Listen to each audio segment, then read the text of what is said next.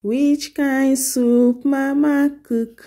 Ogbono soup, ogbono. Hi guys, welcome back to my channel. Thank you so much for stopping by again today. I appreciate you all for always coming back to watch my video. For my new subscribers, thank you so much for stopping by. And if you are yet to subscribe to my channel, please do subscribe. Turn on your notification bell to all so that you will be among the first to be notified whenever I upload a new video. In this channel, I do cooking, I do vlogs, sometimes I do DIY. So guys, stay tuned because great content are coming on this channel. It's just that these days I don't have too much time. School, children, work, and a lot of things that I have to do in my free time. But yeah, I keep uploading video, even if I don't upload like once a week or twice a week as I normally do. But I will still keep uploading video on this channel. No leave, no transfer. Keep watching, stay tuned, and please give this video a thumbs up, share out the video, and also leave your comments below. Today we are going to be making this delicious, mouth-watering, savoring ogbono soup.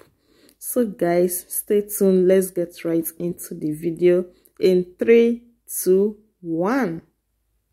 Here are some of the proteins I'm gonna be using to prepare this. I have some cow tail, some iota, some shake.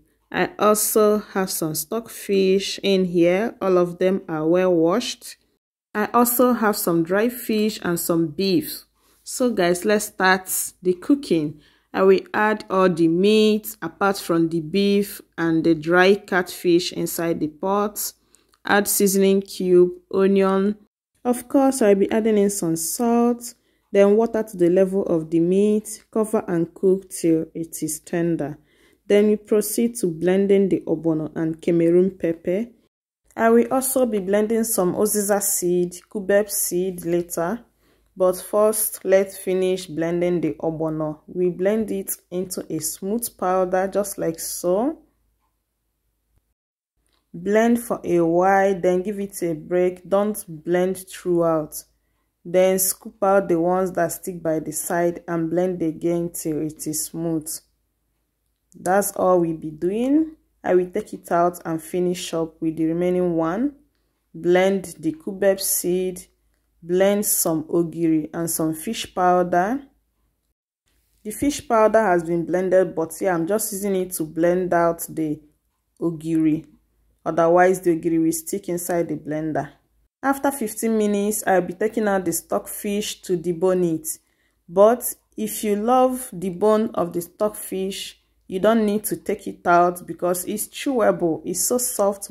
But I take it out because of my kids so that bone will not harm them. And my hubby doesn't like it as well.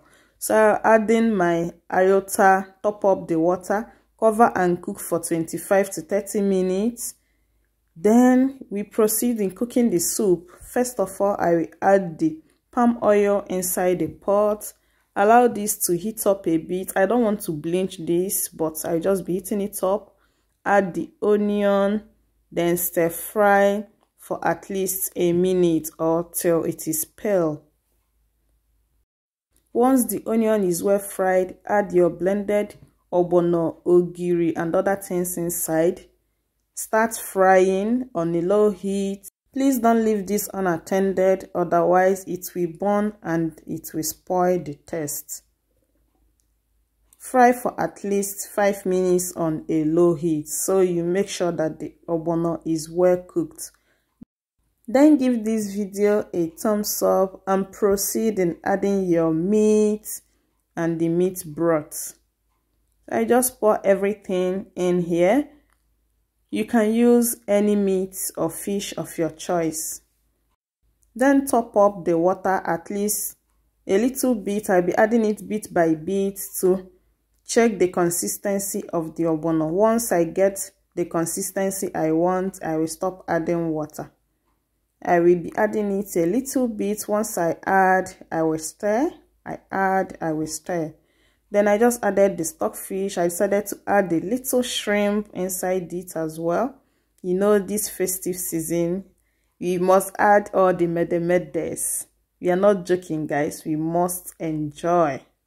So I will still add a little bit of water because it's still thick for me, till I get it a little bit lighter, not too light, not too thick.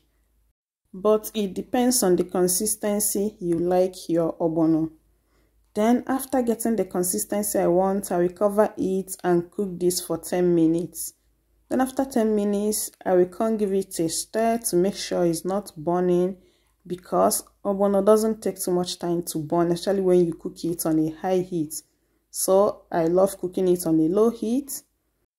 Now adding some crayfish to this.